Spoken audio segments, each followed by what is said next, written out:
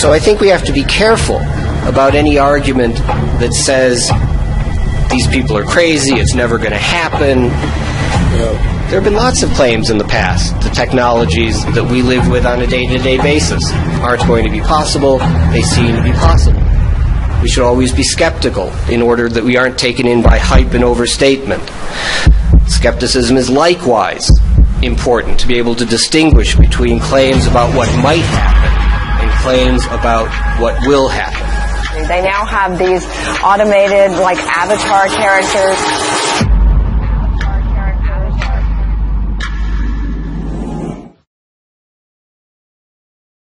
When he said this, quote, "The choice for mankind lies between freedom and happiness, and for the great bulk of mankind, happiness is better." More than ever before, our privacy is a huge concern. Somebody's watching you all the time, and it's a little scary. Anyone downloading Snapchat's new Snap Maps option can be tracked. The new Snap Map shows your exact location in real time. I talked to another mother yesterday. They had no idea that this was even a possibility. No clue. All kinds of new features go into those updates that you're not aware of unless you're really researching everything. Saying that this is dangerous, where will the line for privacy be drawn? This day and age, sadly to say, we have to watch our backs a little bit more often, so the feeling that someone might know where you are that you didn't want to know, it can be alarming. Like, that's not something that I would want on my phone. We're bringing the physical world into the virtual world with these types of features. What is this world really about that we are creating? What is the role for human beings in this world we're shaping? Is it just to make our lives easier? In fact, this is a really important point that Aldous Huxley made in his classic dystopian novel, Brave New World. Huxley basically argued a similar point. He argued that Orwell was wrong and that, in fact, people would lose their freedom because they were so entertained by screens, by entertainment, by pop culture, that they would voluntarily give up a lot of their personal information. One thing that I want to start with is that our children are very unique generations. So they're first generation who are born and raised in this hyper-connected internet world. The telephone took 75 long years to acquire 50 million users. The internet, 4 years. Facebook, 2.5 years. WhatsApp, 15 months, and Angry Birds, 15 days. Yes? You better believe it. Pricing is going futuristic. Some companies are using computer-driven artificial intelligence. Going from a world where people used to stamp the price on the product itself to a world where you're buying goods and services online or even offline, but a pricing algorithm now determines it. Because AI, in my opinion, is really about to blossom and explode. We could liken it maybe to the going back to when electricity came about. It changed not just the fact that we could turn a light on, but it really changed everybody's lives across the globe. That same possibility can happen here with AI. Very powerful. So it's really one of the broadest theses or technologies that we've seen in a long time, and a lot of things have had to come together to make that possible. And what's next? Sorry, Matt, we're running out of time, so I hate to jump in. Do we need to fear it? Mark Andreessen said, hey, don't worry about autonomous cars. Kind of laughed it off. We've always been worried about job loss due to technology. It's never happened. It never will. But is this time different because machines are thinking, not just doing? You know, you never know what's going to happen in transitions like this. It's about unlimited access and power. In fact, one of the quotes that I found interesting is, if you want to keep a secret, you must also hide it from yourself. I mean, think about it. These companies know you better than you know yourself, and they also understand how to manipulate that knowledge.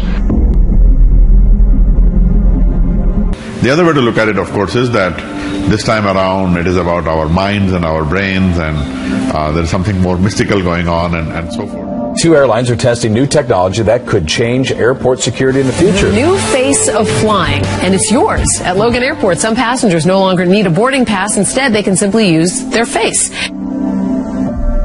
Yeah, the government says it will make us a little safer. Next, please. It looks like science fiction, a machine that scans your face so you can board an airplane without showing any documentation. Well, because I don't need to know everything about us. It's just kind of weird. It's the same kind of feeling with location services on phones, how it's like they're always following you. It's kind of like the same thing.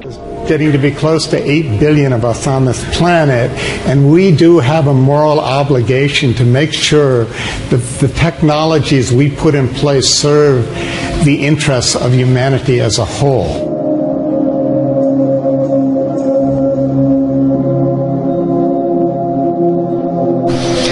What has changed is a constellation of so-called converging technologies and an ever-accelerating rate of technological change seem poised to give reality to what was once pure speculation.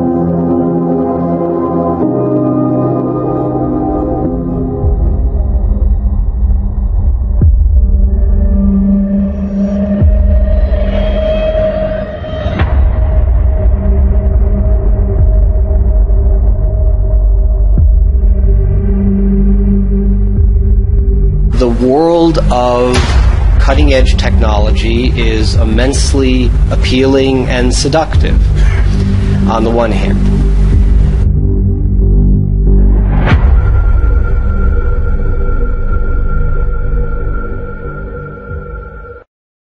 If people don't understand how to think about what constitutes a good human life, then what will be left to them is this, right? Which again is immensely seductive. The speed is mind-boggling. What I'm particularly concerned about it is how little the world is prepared for the fourth industrial revolution. Technology disruption, the fourth industrial revolution. Boy, if only I had a penny every time I came across these buzz phrases. Whether you believe that this is a brand new, distinct industrial revolution, or you feel that it's a mere prolongation of the previous one, I think we can all agree here that this phenomenon is all about exponential speed. At the same time, education which encourages the kind of moral reflection that I am calling for is increasingly becoming a rare commodity. Education so far in the Arab world has been to stress creating clones of our students. Youth who are identical to each other, who say the same thing when they're asked a question, who answer the same way, who think exactly the same way. And this is part of our paternalistic culture, but part of the third and the second and the first industrial revolution. That the fourth revolution does not need that. It needs individuals. This is not what we are teaching. So I think that the problem is that these two trends together, you know, it's a vector that points in a very dangerous direction.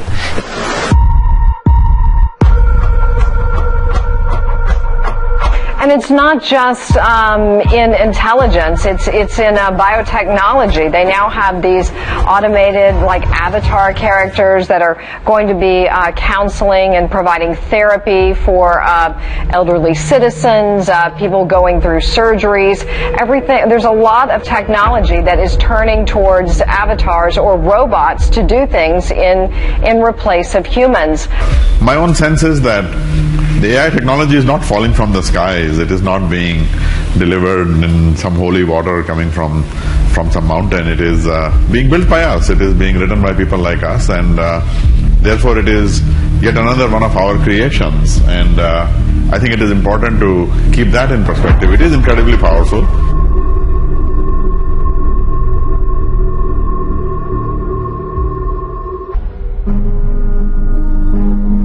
The not so cynical answer to your question is that we are at this remarkable moment when some things that people might have dreamt about for a very long time now, we're actually beginning to piece together how it is that some of them might really be brought about by serious human efforts. In this regard, genetic engineering is just the thin edge of the wedge. Fast forward to 2017 and we have 20 human trials. I was interested to read in the Washington Post earlier this month that a Gallup survey of public opinion found that the number of Americans that found human cloning was on a par with polygamy, growing upwards and upwards, so from a small base, entering the public consciousness. What this kind of progress would really look like. But from the broader transhumanist perspective, it is certainly difficult to imagine that somehow in a world of perpetual change there'll be a fixed moral core to preserve as the wildest of innovations are being developed.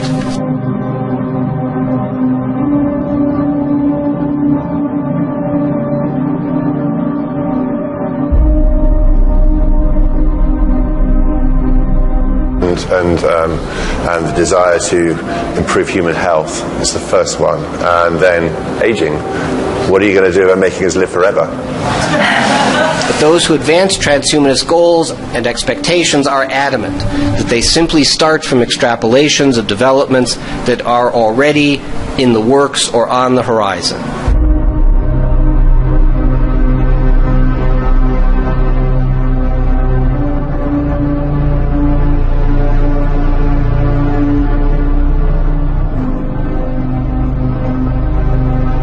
Creating the entrepreneurship mindset through critical thinking is the way of education. It's not reading, it's not changing curriculum, it's to ask any question and get away with it. There is no red lines. There is nothing there. You can ask any question which comes to your mind, including is God there or not. Even that simple question, you have the right to ask it, whatever the answer is. So the people have to be allowed to get that through.